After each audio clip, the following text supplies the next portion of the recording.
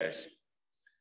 Well, good news for me is that according to our COVID committee, who's done an awesome job this year helping protect us and put into play policies that respected the reality of a pandemic, they did give me the green light to take the mask off for preaching. So amen to that.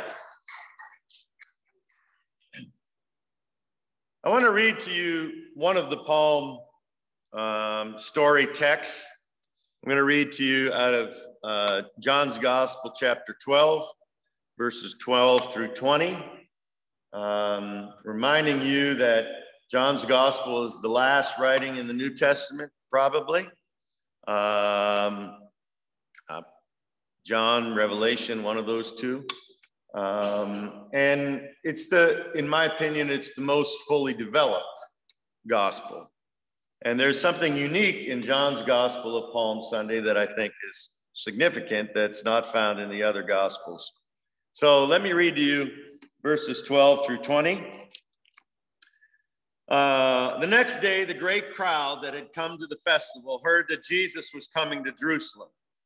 So they took branches of palm trees and went out to meet him, shouting, "Hosanna!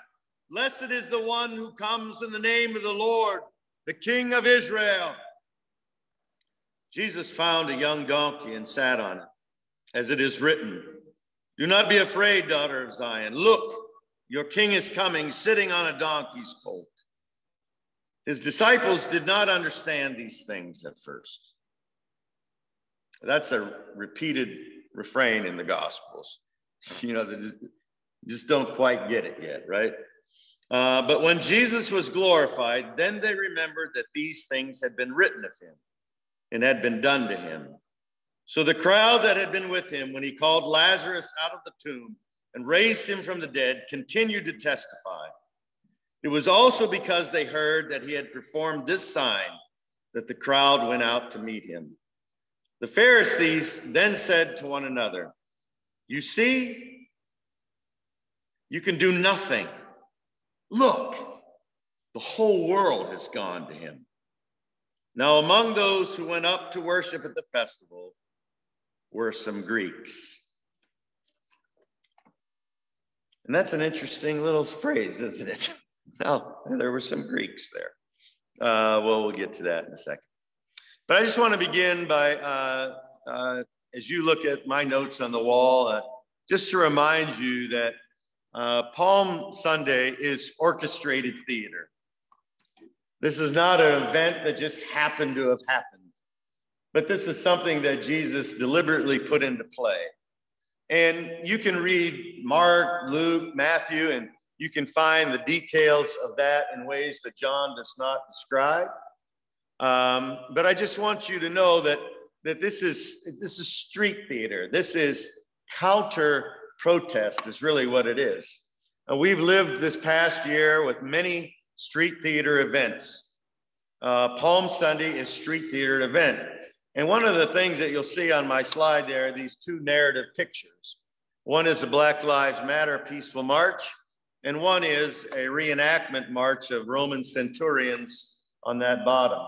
Now, what is interesting is that historians tell us that Jesus and his entourage and his nonviolent parade of peasants who are coming to Jerusalem would have come in from the Mount of Olives through Bethany, which is coming in from the east. Now, during Passover, which is the setting of Holy Week, I remind you that Passover was kind of like 4th of July for Americans. It is the national celebration of liberation and freedom from slavery in Egypt. Passover was always brought thousands and thousands of extra pilgrims to the city of Jerusalem. And in response to that, a special garrison from Rome was sent, headed by Pontius Pilate, to make sure that the people did not get out of control. In other words, they were peacekeepers. And we have heard that term used, right? And it was a military show of force. Now, what is interesting is that they would have come in, historians tell us, from the West. And so what you have is this peasant parade, this parable enacted theater coming from the east, led by Jesus with the throngs of pilgrim folks. And then from the west, this counter imperial power parade led by Pontius Pilate. Now, when I say it's also orchestrated, I want to point out two texts without reading them to you. 1 Kings chapter 1, and I read Zechariah to you this morning as a call to worship.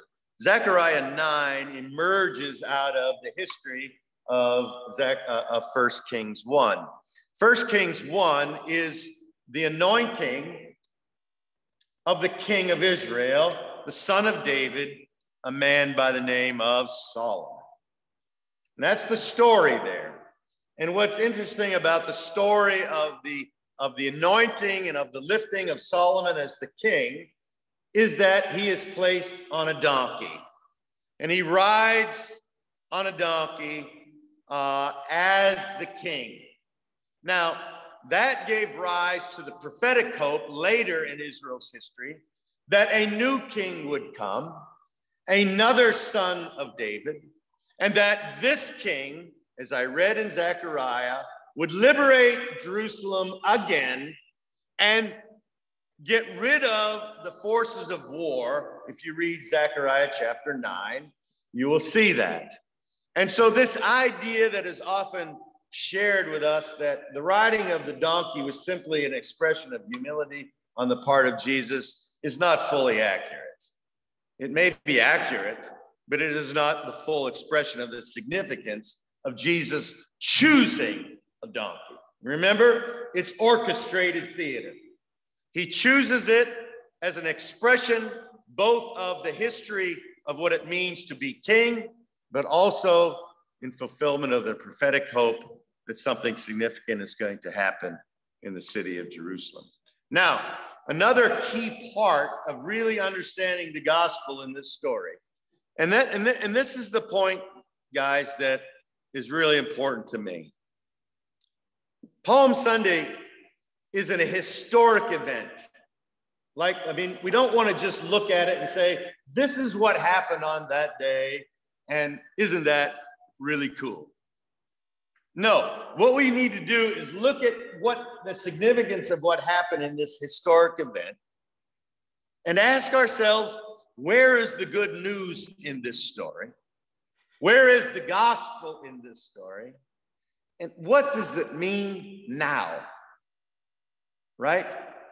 What does it mean now in the Twin Cities, in my life, in your life, in the life of our neighbors and our neighborhoods? Well, part of the gospel, one of the amazingly good news things in this story for me is that before Jesus gets to Jerusalem, he leaves from the town of Bethany. And it is in the town of Bethany, a small village, again, east of Jerusalem, that he is anointed. Now, you remember, Messiah means anointed one. It's profoundly significant. Well, what's the good news in the fact that he was anointed in Bethany? Well, there's two things, I think. And if we miss them, we miss the gospel, because it is in the detail of these stories that the gospel is found. Number one, etymologically, I've looked up, I remember reading it at one time. I re-looked it up this week to make sure my memory was correct. The significance about Bethany, well, there's a lot. But it means the house of the afflicted, or the house of the poor. Jesus was anointed in the house of the poor. He was not anointed in the ivory towers of the Jerusalem temple. And what's so gospel about this for me is that Jesus is the face of the true God. the incarnation of God. And if God is anointed in the house of the poor, that says something about the character and the nature of God. If he leads a theatrical parade of peasants from the east, from the place of the dawn, opposed to the empirical parade of military power coming in from the west, we are given a glimpse into the God that we worship. And if we miss that detail, we miss the good news. Bethany is the home of Simon and Mary and Martha. Simon, you remember, was healed of leprosy. Some believe that there was a colony in Bethany, that it was a place not only of the afflicted, but of the afflicted poor who had suffered the outcastness of being lepers. It's the place where Jesus reaches out and brings him back from the other side of the grave. You see, this is the gospel. This is the good news. This is Jesus' outpost. And the second thing that is so significant, who anoints Jesus in Bethany? Was it the official priesthood of the Jerusalem temple? Was it the royal court proclaiming him king? Or was it a woman whose testimony would not have been given credence in court of law by the name of Mary? And not only does she anoint him, but she anoints him with everything she's got. She's all in. A year's wages worth of anointing materials, oils and perfumes. A year's wages of a laborer to express her love for Jesus. It asks me, what do I give as an expression of my love for the Lord? So you see, Palm Sunday is the beginning of Palm Sunday is this anointing in Bethany. And this comparison between Solomon, the son of David, who rides a donkey, who led his nation into a civil war by taxing his people to death, who built grand monuments and edifices to himself, and compare Solomon with Jesus. And what the gospel is wanting us to see is that it is Jesus that is the true son of David, the true king, the godly king, the servant king, not the king who lords it down on his people, but who serves from underneath. That's the gospel, brothers and sisters. We could go home right now, but there's a little bit more. And that's why that's why the picture of the bowl, the basin, and the towel there. You've heard me say it, and I don't ever get tired of saying it. The cross is the symbol of Christianity around the world. The cross is like an electric chair. It's like a noose hung in the Jim Crow South. The cross was an execution tool by the Roman Empire, and they crucified thousands on crosses. In my opinion, in my humble opinion, and I could be as far wrong as wrong can be, but in my mind, that should be the symbol of Christianity. The bowl and the towel. That will happen on Thursday night, because that is the symbol of the humble one on the donkey.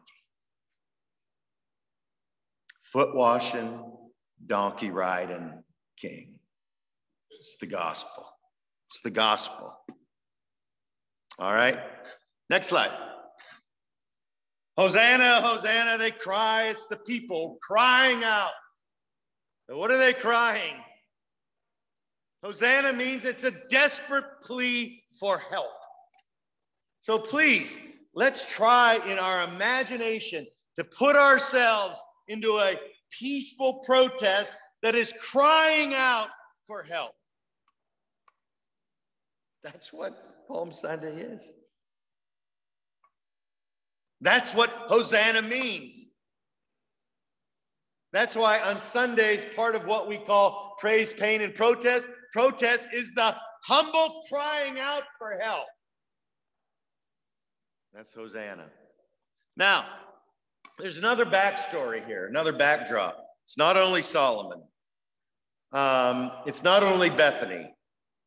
But in John's gospel, it talks about palm branches. It's the only gospel that mentions palm branches.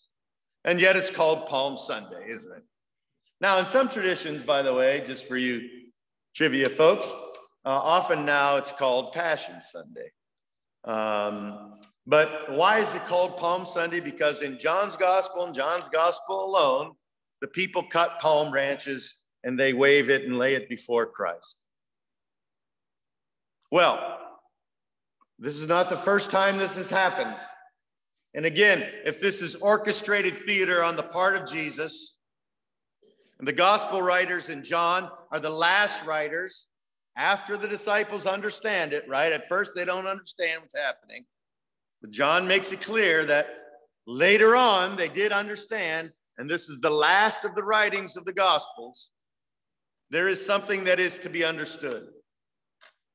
This is a passage from 1 Maccabees. It's a reference to the Maccabean revolt, which took place roughly 165 years or so before the birth of Christ. Simon entered Jerusalem with a chorus of praise and the waving of palm branches because a great enemy had been crushed. And I don't have time this morning to go into all the details, but what the Maccabean revolt was about was the desecration of the temple by the Greeks. And a priest and his sons led a revolt against the Greek Empire and their enslavement of the people in Jerusalem, how they had taken over the holy city, the holy temple, desecrated it by worship to Zeus, the killing of pigs, and the destruction of some of the holy items in the temple.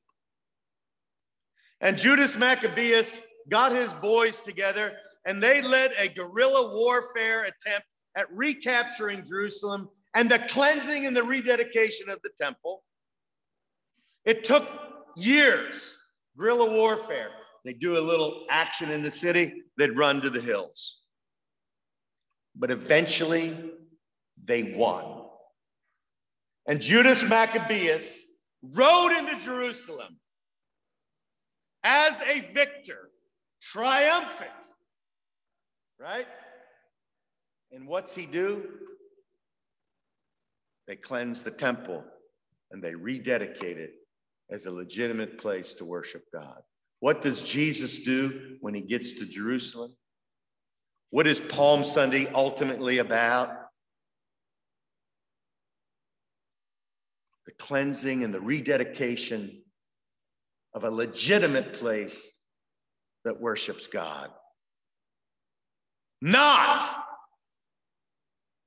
what had been happening under the leadership of Herod and the high priest ministry of Caiaphas.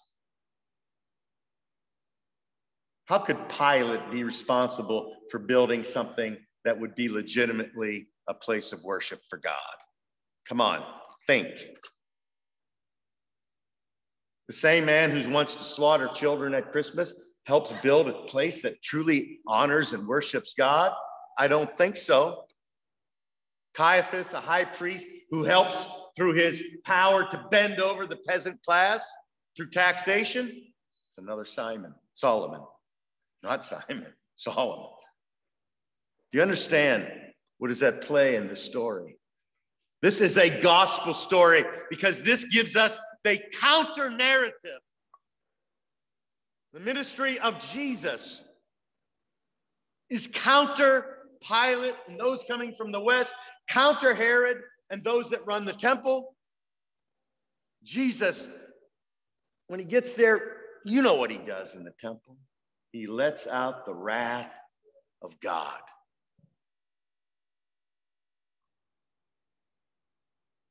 In 142, when Judas Maccabeus won the freedom of the city, and for roughly 100 years, there was peace and freedom in Jerusalem until about the year 63, when the Romans come in. And in the time of Jesus, it is the Romans who are the overlords.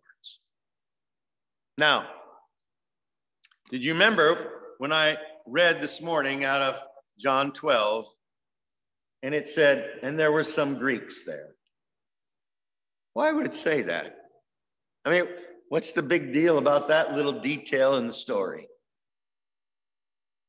Put your helmet on now. Put your thinking cap on. Why that detail?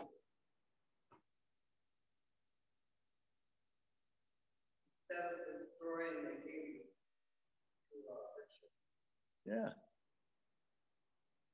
Judas Maccabeus had to win the freedom from the Greeks. And now the Greeks are coming to worship. This is the gospel, right? That the kingdom of God includes people, all people. It's the gospel, you see, is in the details of these stories.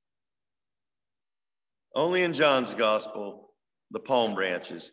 And this is a picture of a coin from the Maccabean era prior to Jesus. You can see that the coin minted had the palm branch. So, nothing new here in Palm Sunday. It's the retelling, the reenactment of a liberation movement. A liberation movement both from Rome, but just as, or perhaps even more so, a liberation of the place of worship. Now, the last slide is very brief. When we hear the word Hanukkah, our Jewish brothers and sisters celebrating Hanukkah, that is about Judas Maccabeus and the cleansing of the temple and the rededication of the temple. It's called the dedication, or the celebration of dedication, the celebration of lights.